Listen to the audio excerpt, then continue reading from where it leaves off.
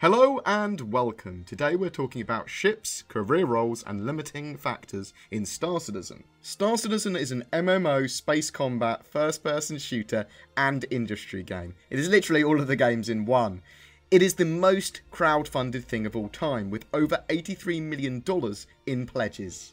There are a lot of ships, game packages, pledge options, career roles available in the verse, and many ways to play. In this video, we're going to talk about what ships are available both now and in the future, the various roles in game, your ship upgrade and career paths, as well as assets and limiting factors. This should all help you to decide whether you want to pledge now, and for what ship, whether to upgrade in the future before game release, and what to aim for in game. A lot of this video is my opinion and elaboration, and as always with Star Citizen, everything is subject to change. First off, let's talk about assets and limiting factors.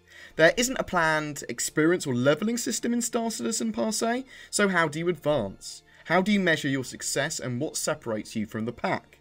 There are a variety of assets you will pick up during the game that will act as your advancement.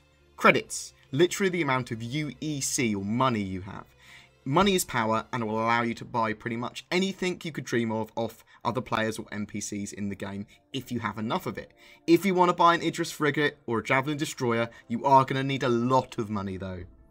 Information. Information has value, knowledge is power. Whether it's mapping and jump node data, the location of an NPC or player base, an asteroid field, or even the location of a battle that's taking place, information has value and a lack of it limits you. Equipment. Your ships, weapons, cargo, all has value and allows you to do different things. A stock F7C Hornet will be good at combat roles, but can't really go mining, and it's not going to be too effective at cargo hauling.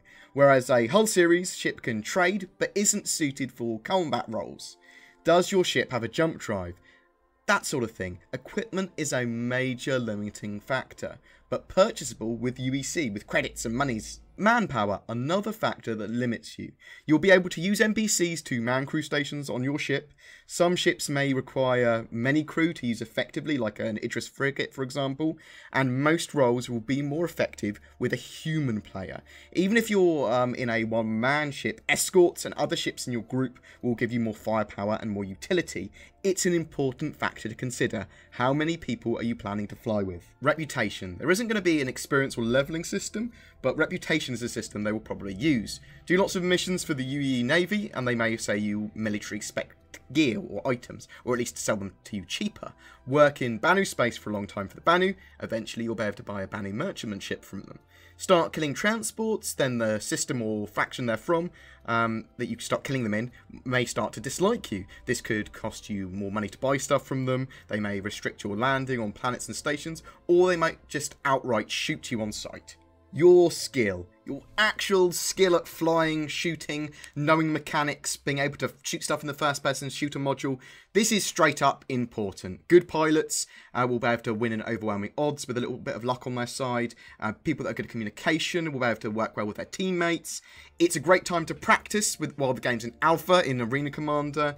Some tasks might just work for you, might be much better suited to the first person shooter module. You might be amazingly good in a mining ship, you might be really efficient, while others you're going to be less effective at. Know your strengths and play to them. Time. Literally the amount of time you can dedicate to playing. If you can only dedicate a small amount of time or have a very low attention span, then trade and mining might not be for you. Time is a resource that will enable you to literally play the game. It's going to be hard to pilot a multi-crew exploration ship like a Carrack with your friends if you can only be online for 30 minutes a night and live on the opposite side of the world in a different time zone. So that's a generalised list of assets and limiting factors that will separate players. Basically, it's wealth, knowledge, skill, and time. There are loads of others or others that fit into that category, but that's the basics.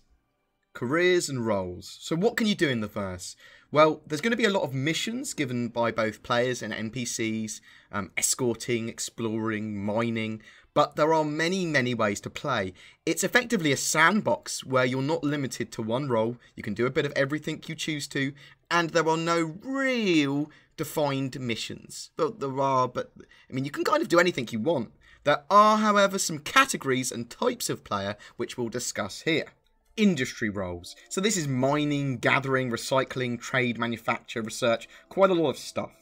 Industry players and jobs will likely have players going out into the verse to mine asteroids, gather fuel from gas giants, salvage stuff, recycle old ships in battlegrounds. This could also be players that want to be traders, or even ones that want to manufacture or research. The industry game is about resources, time, and information, allowing players to make credits from exploitation of these factors. It will suit players that want to try to avoid combat in most situations anyway, though there will be some huge risk rewards based on what you're doing. Hull Ds and Es, for example, can carry a huge amount, making huge profit on trade, but are very vulnerable to pirate attack unless they're given the right escort. Combat and security. So there are a vast amount of combat roles: escorting transports, clearing pirates out of an area, bounty hunting NPCs and players. These can range from a simple kill a group of ships to a large fleet battle. Most ships are capable of combat to some degree, but some are a lot better suited than others at this role. Piracy! If you would like PvP and stealing people's ships, credits, cargo, and or lives, then piracy is for you.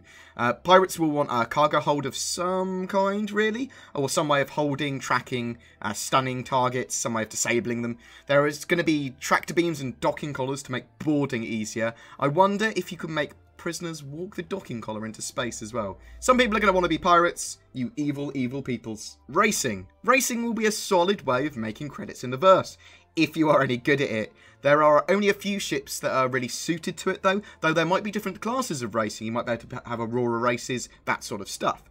Racing ships are normally quite suited as personal transports and interceptors as well. Exploring. Literally going out into the verse, finding points of interest, recovering alien artifacts, finding untapped asteroid fields, new jump points, and even just mapping data.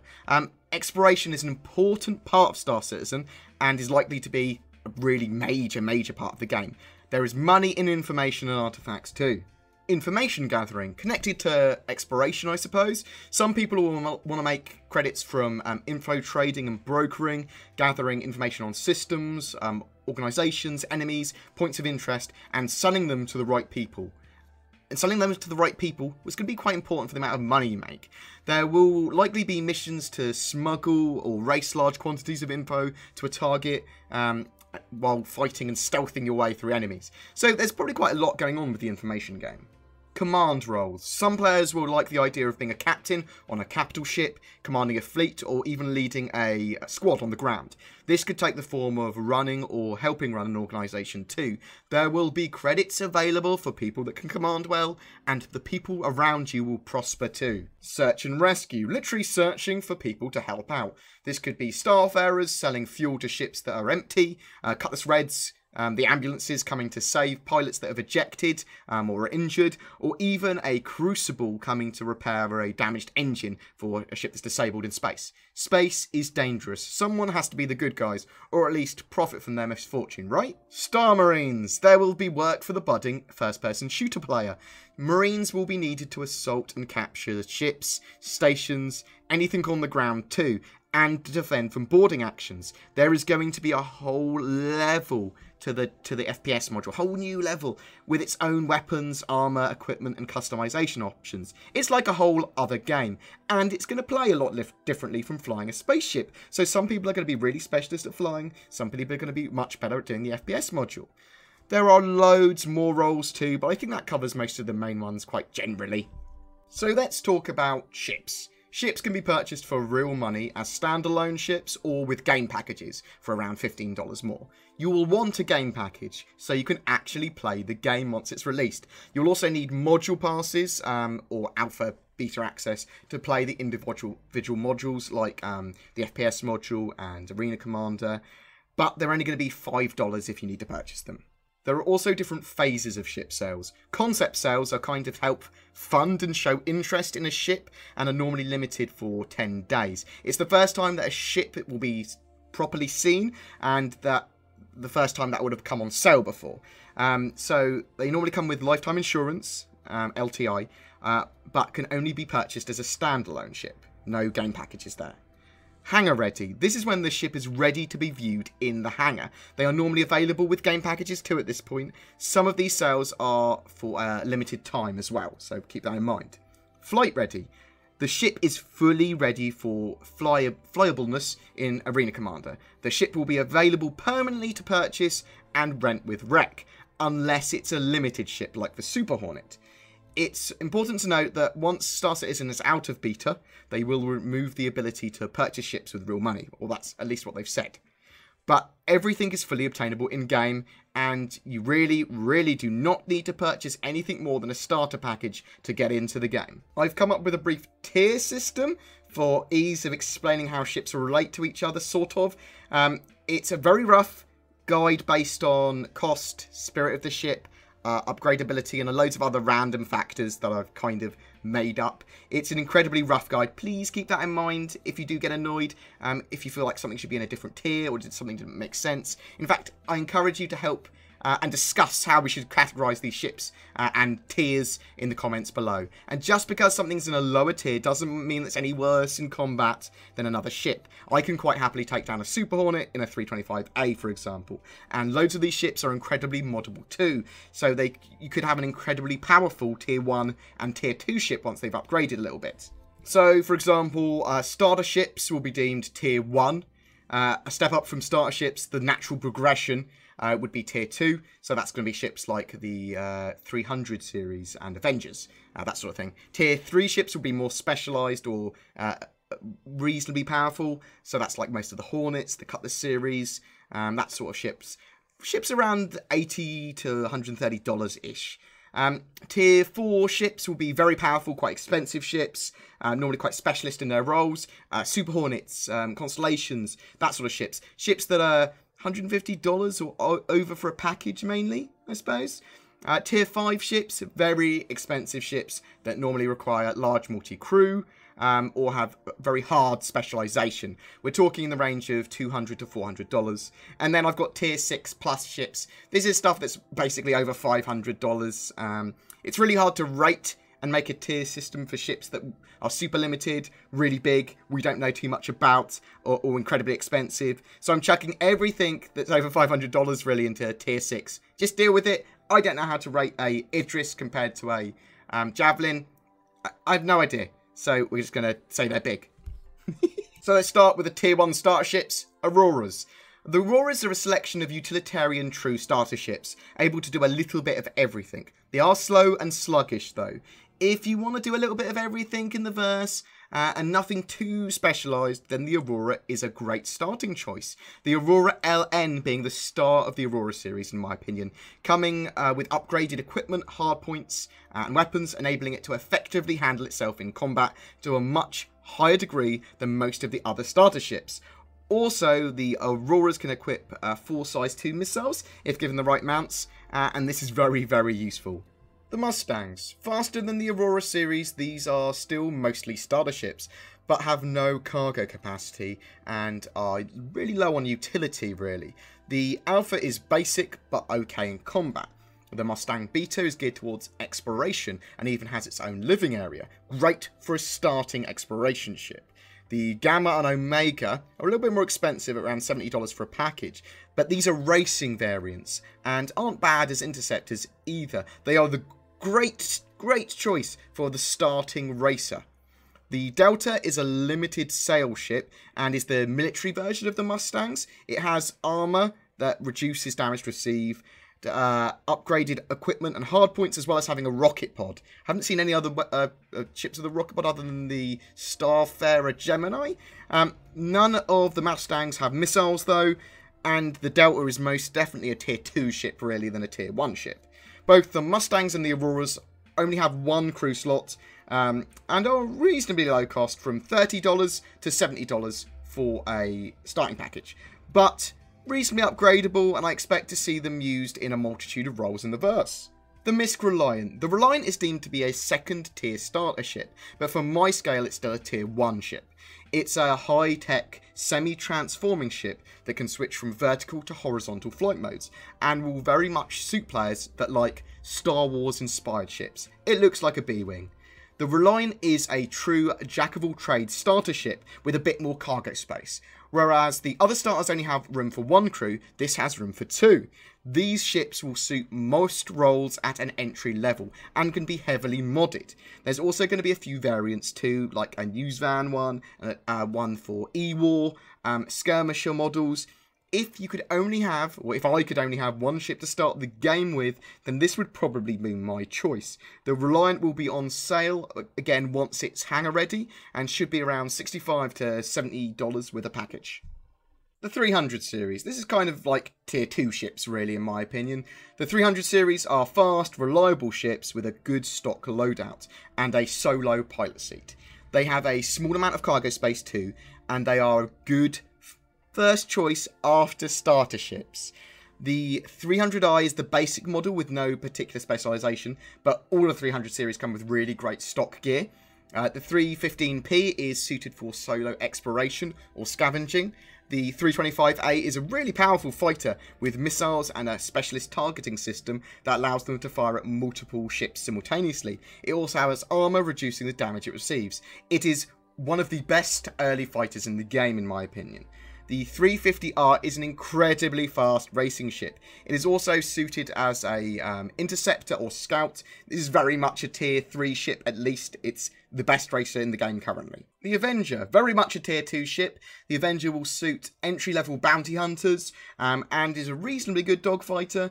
It comes with cryo storage pods for prisoners. It has a above average speed at around 220, which is pretty good, and okay hard points for weapons. Most of its firepower comes from its nose gun, which is a size 3 ballistic Gatling gun. It has a large single engine and is currently being redone for balance, so we're not really sure what's going to happen with it, but I still feel it's very much going to be a tier 2 ship based on its cost. But I would expect it to be a bit more manoeuvrable once it's done.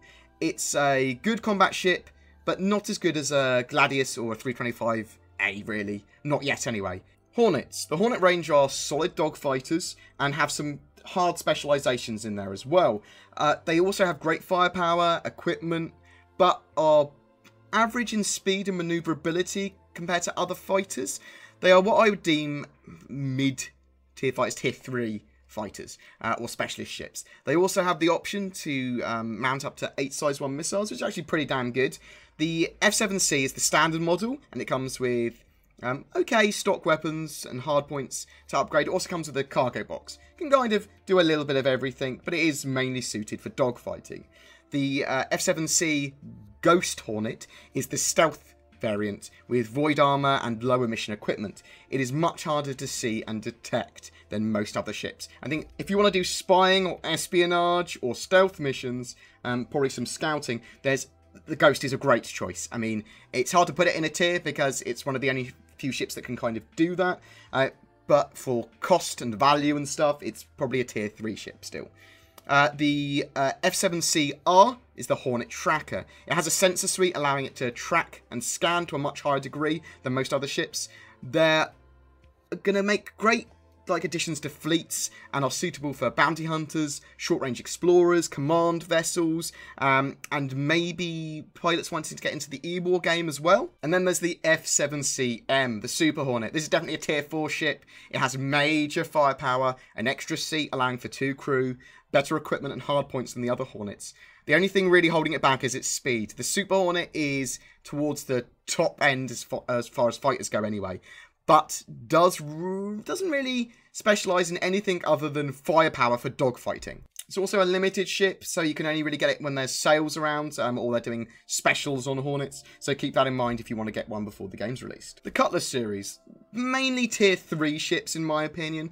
The Cutlass are a jack-of-all-trades ship with a leaning towards piracy and salvage. They are a solid multi-crew choice, with 2 pilot seats and a turret, well, excluding the Cutlass Red anyway. That hasn't got a turret, we'll talk about that in a second. As well as docking collars and tractor beams to hold ships in place so you can better help them. They're also going to be agile as well, though they might not have the best maximum speed. They're going to be very modular ships, very moddable, and have the potential to be quite heavily armoured. If you wanted to be dogfighting, I would lean more towards a Hornet, Gladius, or a 325A. But if you want to do a little bit of everything, or be a pirate, then the Cutlass series is certainly a way to go. The Cutlass Black, this is the standard, or cheapest model of the Cutlass. It's basically the standard pirate ship. Its equipment is going to be relatively stealthy too. Less emissions on like its jump engines, that sort of thing. If you want to go pirate, then this is a good starter ship to go with. I say starter ship, a good starting ship to go with. It also has a decent cargo size. The Cutlass Red. This drops its turret to become a specialist ship. An ambulance. This is a small mobile medibay, and it will help patch people up, rescue them, provide support for groups, but also could be used for boarding and piracy as well, or to trick people. If you want to be an ambulance or a doctor in space, then the Cutlass Red is a great choice. The Cutlass Blue. This is very much a tier 4 ship. The Cutlass Blue is a combat police variant of the Cutlass series with better armor, better weapons, hardpoints and equipment. It also comes with prisoner cells as standard, making it extremely good, and not just in combat, but for bounty hunters or security vessels as well. We should be able to strip these out, these prisoner cells, though, at some point, if you just want a bigger cargo hold for piracy. It could just be a more armoured pirate ship. The Gladius. So, in my head, this ship's a tier 3 ship. It's a skill-based dogfighter. It has a good amount of weapon options, is faster than other dogfighters at 240 max speed, and is very manoeuvrable and pretty durable. It's a single pilot ship, and due to its speed and manoeuvrability, will much better suit skilled pilots, as they're able to bring its reasonable firepower and great agility to bear into precision blows. Currently in AC and Arena Commander, it is the ship that I most fear. It has 6 size 2 missiles as well, or the options to have them. That's a lot. It's a great ship. The M50 is a small, fast, agile racing ship. Not as fast as the 350R, but it will work perfectly well as a transport or even an interdiction fighter, interceptor, that kind of thing. It has incredibly small amount of armor and is tiny. It is like a little mosquito or a space motorbike almost. It races differently than the 350R, so you could... Good 350R pilots are going to beat you because they're just faster. And if they can take the corners well, they're just going to do better. But on a race that's like off-piste, then the M50 might have a better chance to win. It is very agile. It is pretty cool. If you like that sort of ship, then the M50 is probably a tier 3 ship that's probably right for you. Though it just doesn't have enough firepower or armor or anything for me, and I'm not really into racing. Right, an alien ship that I can't pronounce. It's a Xi'an Scout. It's the Cathal-Al? That ship. Don't rage at me. It doesn't have a traditional engine. Instead, it uses many thrusters to propel itself. I haven't seen it in game. It's not even hangar ready properly yet or anything like that. And it's going to be fast and unique. Probably going to be tier 3, tier 4. It's going to be... It's possible that it could be outfitted for racing. It's going to be incredibly agile, but we're not entirely sure how it's going to work yet, so we can't really categorize it. It's going to suit players that want something a bit unique. That's all I can say, really. The Gladiator is a 2-man light bomber. It has a turret for a second crewman to operate, and is totally operable as a missile boat too. Very, very powerful missile boat, in fact. And it's totally usable by single crewmen as well. It's a very versatile combat ship, and the UEE Navy will use Gladiators and Hornets together in unison on carriers to form effective fighter bomber wings.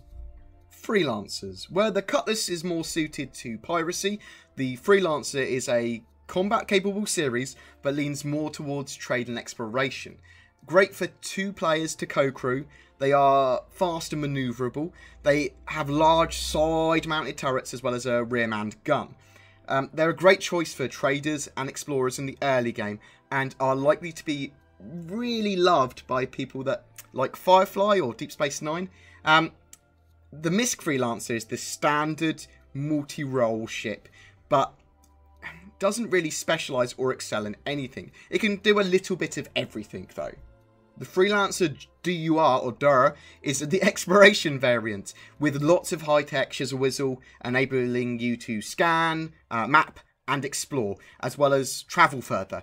If you want to explore, then this is a great mid-tier ship to do that in. A natural upgrade from like the 315p. This is where the explorers start to get into that own, and if you don't want to spend too much money, then the Freelancer DUR is a great choice for an explorer. The Freelancer Max. This is the transport variant with more engines and a larger cargo bay. For small haul transport with a little bit of a combat edge, this is probably one of the best ships around. If you want to be a space trader but want to do a little bit of the combat, then yeah, go for this. I love the Max. I love the idea of the chassis of the Freelancer Max having loads of big engines. The Freelancer MIS or MISS.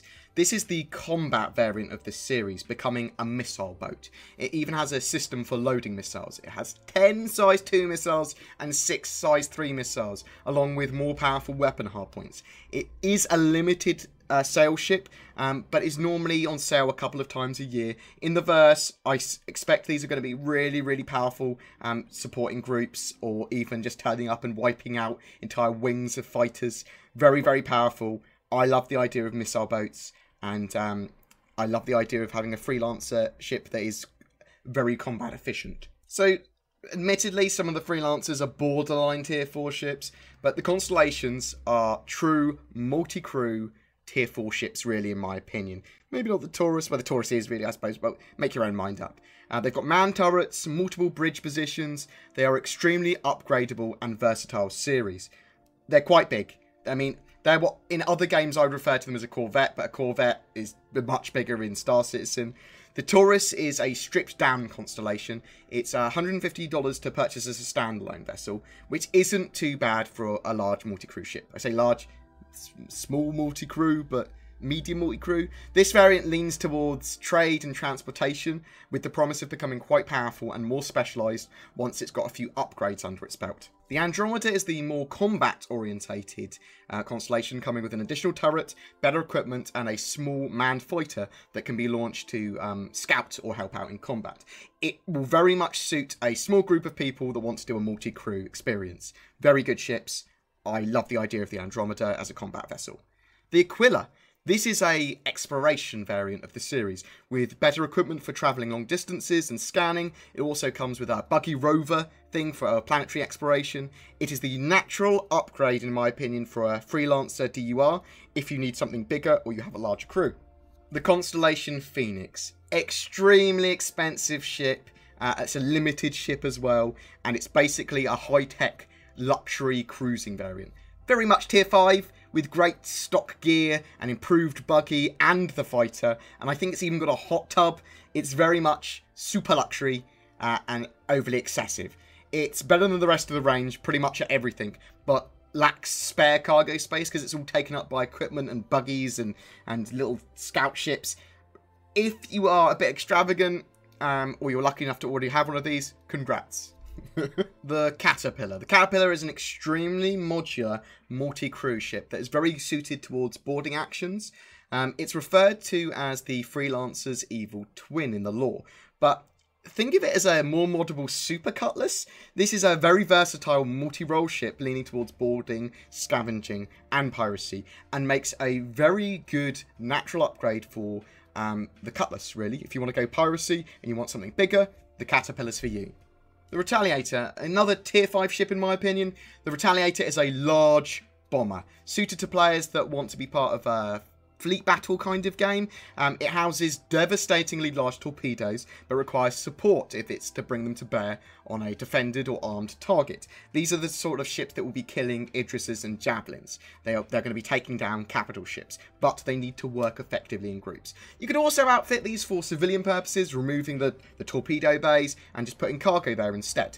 The Carrack is a large, top-tier exploration vessel for a crew dedicated to exploring the verse. It has its own buggy, its own medical bay, loads of scanning and mapping equipment.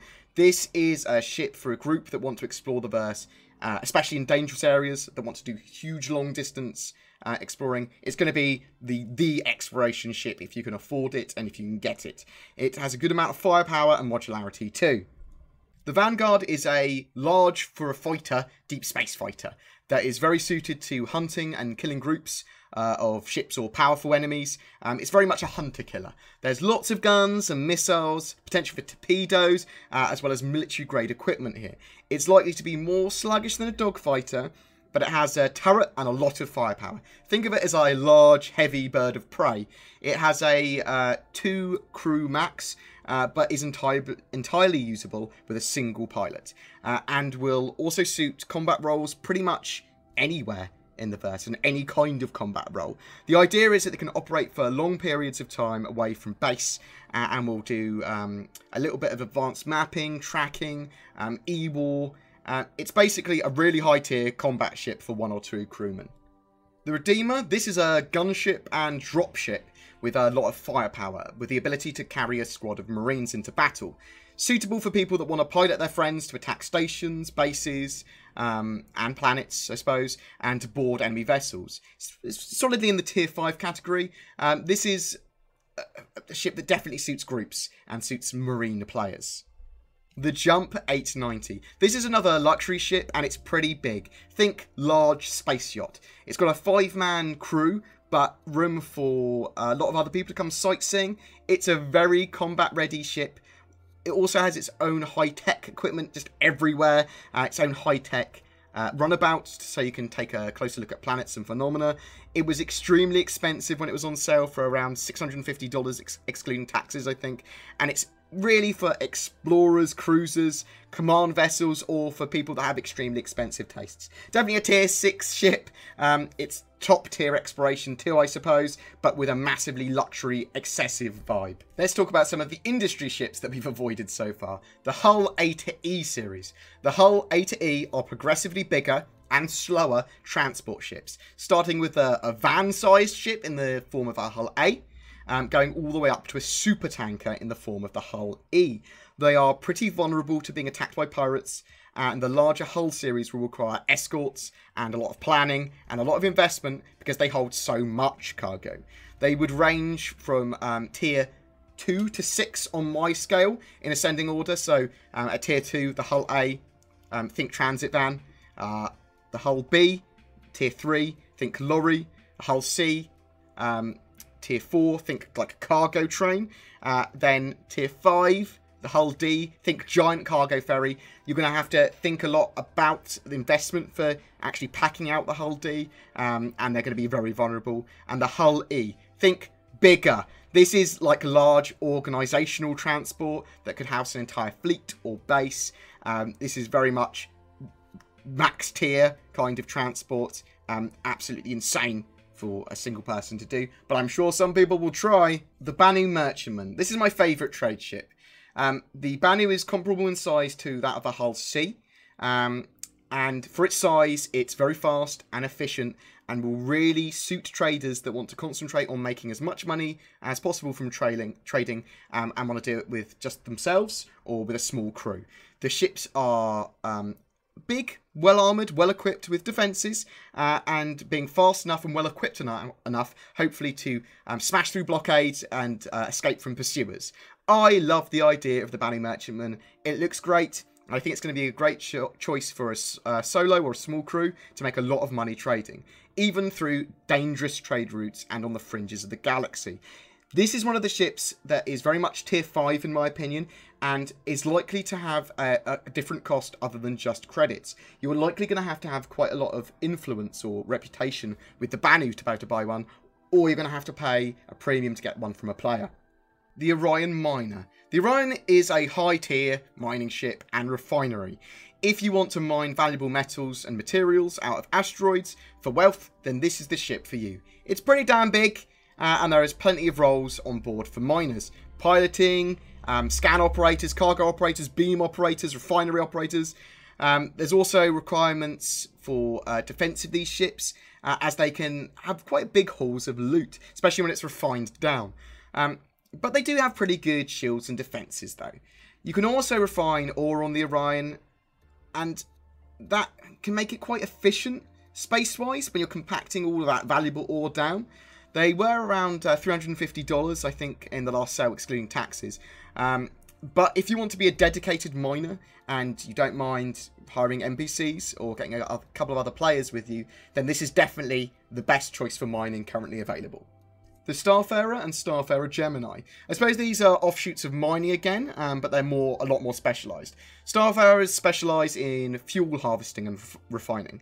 It carries about like 25% less than the Hull C, but they can literally scoop up all their cargo from gas giants and then refine it on the move.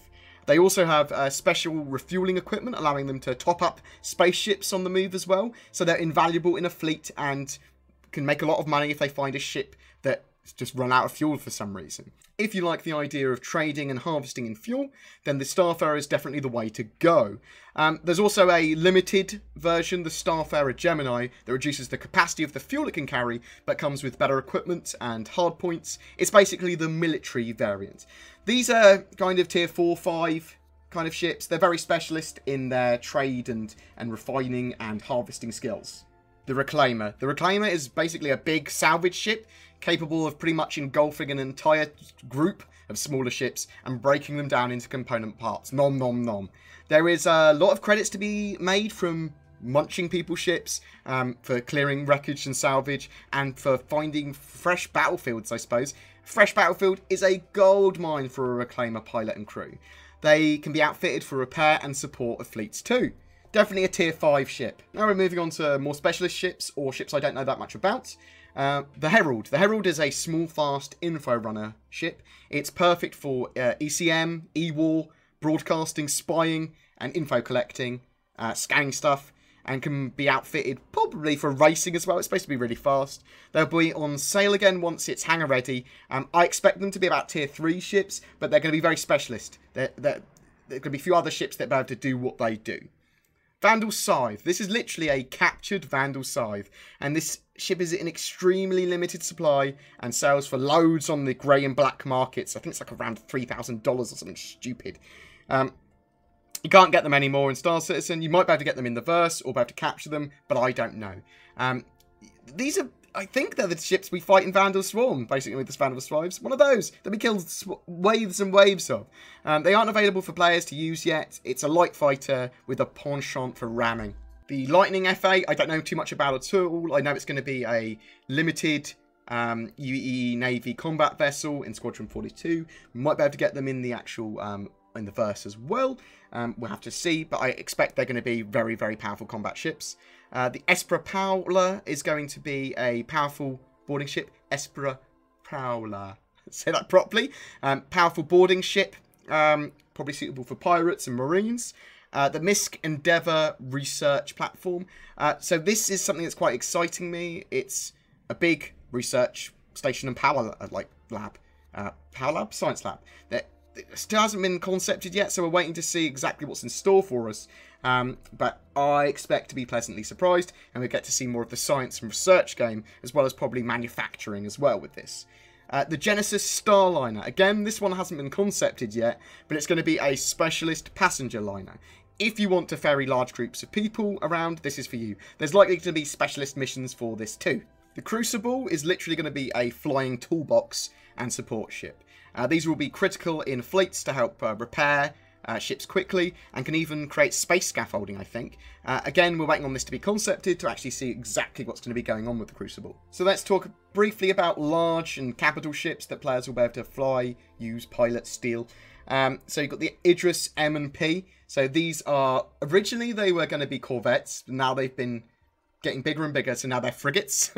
The Idris M is the military version. When I say military version, it's basically got a big rail cannon on it compared to the P, which has got that mount removed. So these are going to be mini carriers as well. They're going to be able to carry some ships in there, and they're going to suit people that want to get into the fleet game, want a command vessel for their corp, that sort of thing.